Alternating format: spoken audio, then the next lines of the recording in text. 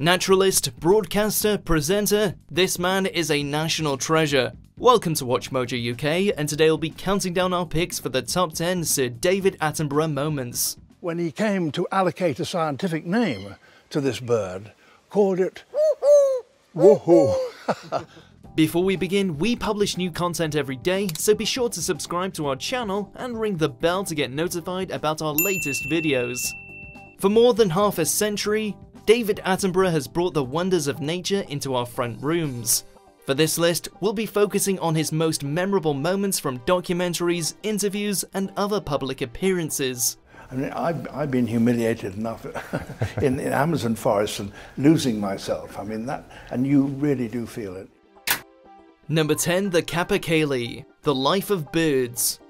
This documentary series studied the evolution of birds, plus their shared and singular habits, casting new light on hundreds of species.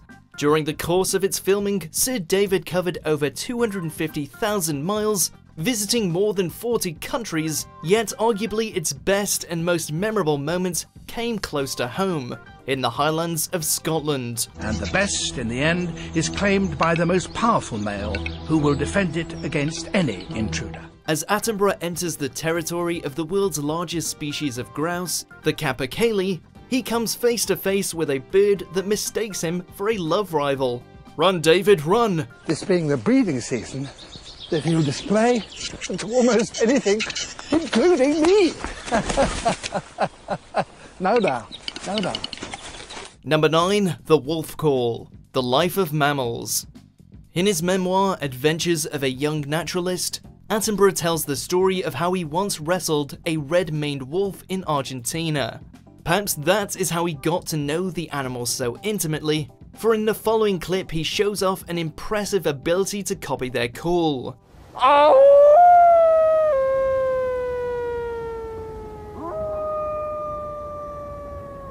As the presenter explains how wolves are able to communicate across long distances, his impersonation is so convincing that he appears to draw responses from an entire valley full of the animals. It's eerie and incredible at the same time.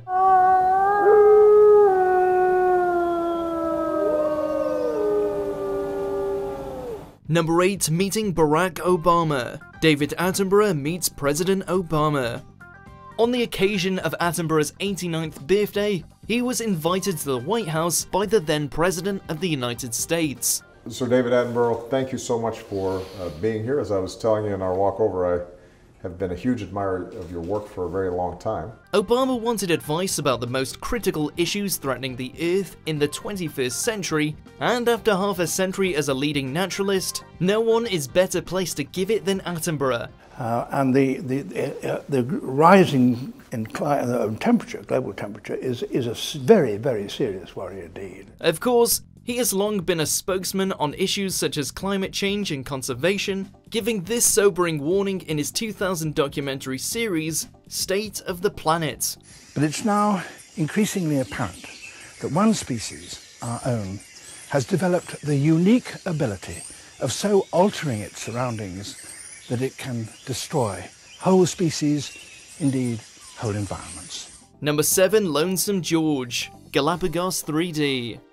The Pinta Island tortoise, Lonesome George, was once the last known member of his species and the rarest creature in the world. This is the rarest living animal in all the world. When Attenborough visited the Galapagos National Park in 2013, he was granted just 30 minutes alone with Lonesome George. He was asleep for most of it, but awake for a few crucial moments. So now George lives in his own enclosure, completely safe, but entirely by himself. Sadly, George died a fortnight after this clip was filmed, but has since become an important symbol for conservation efforts in the Galapagos Islands and beyond. And George and David briefly became one of television's greatest double acts. But at least he can be a living inspiration for us all to protect the remainder of the reptiles and amphibians of the world. Number 6, Birdsong Bloopers, Attenborough's Paradise Birds. Attenborough achieved a childhood ambition when he travelled to New Guinea to film Birds of Paradise for Attenborough in Paradise in 1996. And he has continued his association with some of the world's rarest bird life ever since, including narrating these images of the creatures courting rituals, which are regarded as some of the greatest wildlife footage ever captured. But not everything always goes according to plan. This surely is one.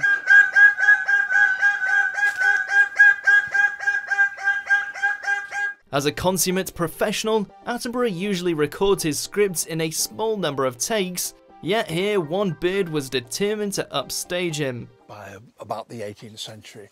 And so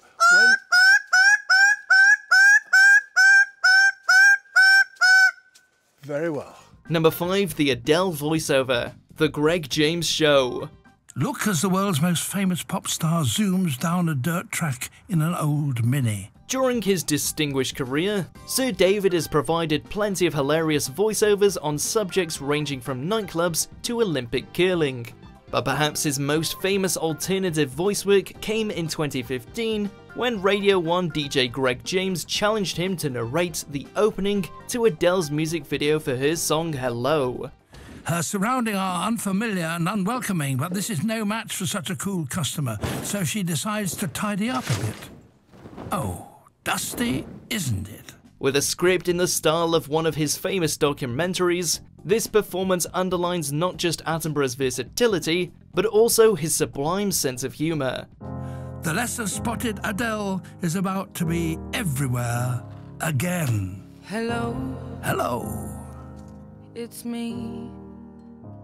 Number 4, the Orangutan, Zoo Quest. Heading back to Attenborough's first major TV appearance, here he partners with staff from London Zoo to collect specimens for their expanding collection, an accepted practice back then. And soon, every time I passed his cage, he stretched out his hand to attract my attention in the hope that he'd get some more food. And this now famous clip shows Attenborough's natural affinity with the animals as he wins the trust of the orangutan, Charlie, and eventually coaxes him out of his cage and onto deck. And then, for the first time, 4 days after we'd had him, we encouraged him to come right outside his cage. Once rehomed in England, Charlie actually fathered the first orangutan to be born at London Zoo, establishing its breeding colony. Within a few days, he was so tame that he allowed me to put ointment on the bad graze which he had on his wrist. Number 3, the blue whale, the life of mammals. Meeting a blue whale was another of Attenborough's boyhood dreams, and another he fulfilled when he helped to capture this stunning footage of the mighty marine mammal. And it's coming up, Attenborough's obvious excitement threatens to spill over as the creature surfaces mere meters from his boat, yet he retains his professionalism just enough to faultlessly deliver a perfect piece to camera.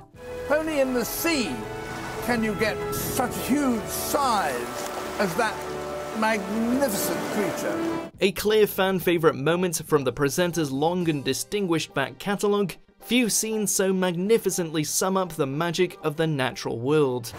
And as it tilts its 100-ton body downwards, so it can plunge to the black world 500 feet or more below the surface. Number 2, the baby rhino, Africa. This documentary, obviously set exclusively in Africa, features one of the most moving moments of Attenborough's entire career as he befriends a blind baby rhino called Nicky. He starts to squeak, and we're able to have a little chat. In an interview for Radio 5 Live, Sir David admitted to sometimes crying over the suffering of the animals that he encounters, but he maintains that it's inappropriate for presenters to intervene or even show their emotion.